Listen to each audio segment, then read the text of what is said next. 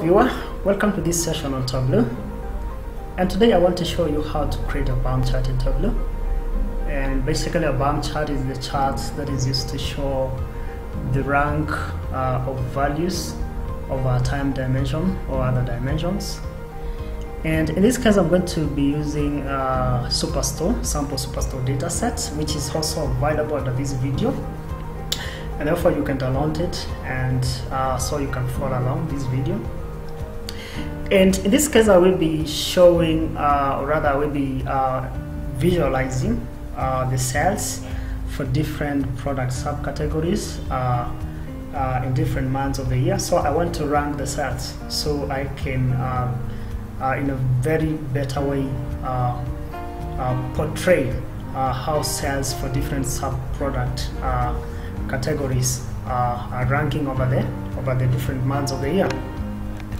And to do that, first of all, I need to create a calculated field, and this calculated field basically is the one I'm going to rank the sales over the subcategories.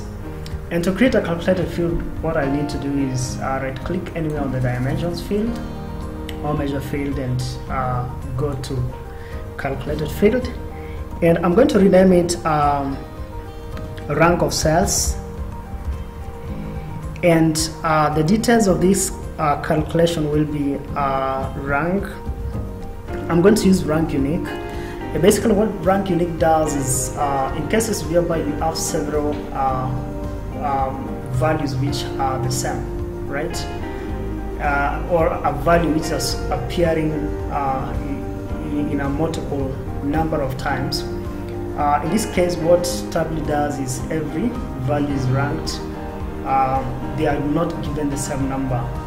The ranks are going to be different. And you can read more details about the ranks in Tableau, either in one of the Tableau blogs. And therefore, I'm going to use rank unique, and in this case, is sum of the cells.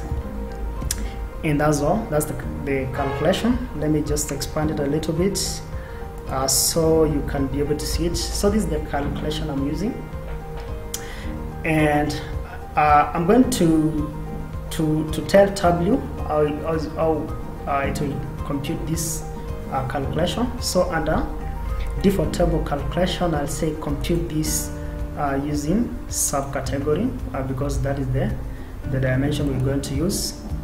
Okay, and then now I'm going to bring my months, because the ranking is over months, and to bring my months which is under order dates, I drag order date to my columns and change my view to month. And then next I'm going to drag my dimension subcategory to detail, and then drag my rank of sales to the rows, and it means some field is missing here. Let me just hide it.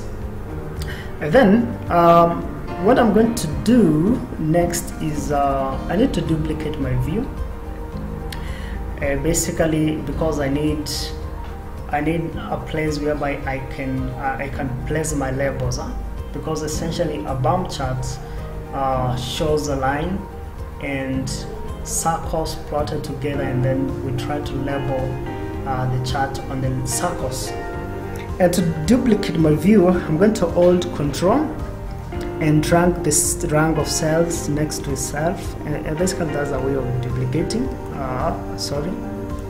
And there it is. So I've duplicated my view, and I'm going to make it dual and synchronize the axis, which is simply making the axis equally, ensuring that they're matching. And then next I'm going to reverse my axis, because when you look at my view, the products which made more sales are at the bottom, but I need them at the top, and those are the top, I need them at the bottom. So I need to reverse my axis, and to do that I right click on my axis, edit axis, and I'll check reverse axis. And then now you can see now my view, it's taking shape. And now next what I'm going to do, I'm going to choose the second chart and I'm going to change it from a line chart to a circle, because essentially this is where we want to place the ranks themselves. And I'll try to resize it a little bit. How that looks good. I can also resize the line chart also, and I need to be, and that looks good. So now I need to label my my view, and labeling will be done on the circles, so which is the second chart. And to label my view, I drag rank of cells to the label, and you can see it's only the last one which is being labeled. So let us align our labels. I go to labels and alignment. I'm going to make it a middle center, and you see every category has been aligned, which looks good. But now it's very difficult to tell which subcategory is which, because they are of the same color. And although this talk, or rather this video, is not about the best practices, but rather is how to create it, I want to go much to the color issues. So let me just add color just to show you how to enable, rather to bring the element of interpreting the chart. And to do that, I'll select all and drag subcategory to color. Let me try to expand it a little bit, and also try to resize my circle. Let me make it a little bit smaller, because I don't want them to touch each other. And that all looks good, but it is very busy. I have to agree, it's very busy, but this video is not about the communication, or rather the making it more clear.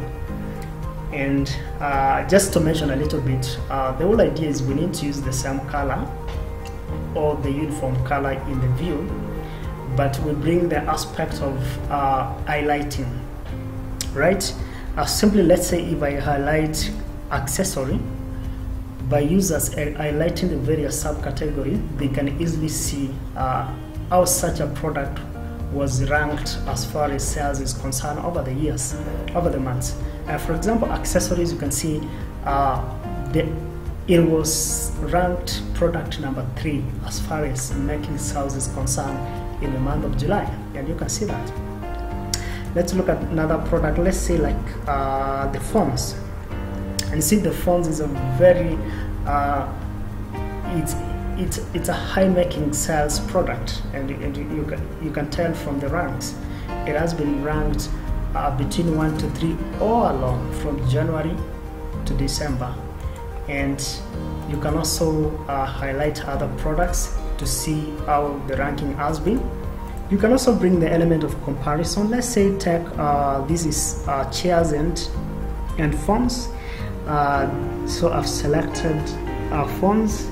Let me hold Control and select chairs, and you can see how the two products are ranking over the different months as far as sales is concerned. And therefore this is basically what a BAM chart is, and the whole idea of a BAM chart is to show how a value, for this case sales, ranks over a time dimension or other dimension. I hope this video was helpful to you, and if it was, please subscribe to the channel, and I look forward to meet you next time.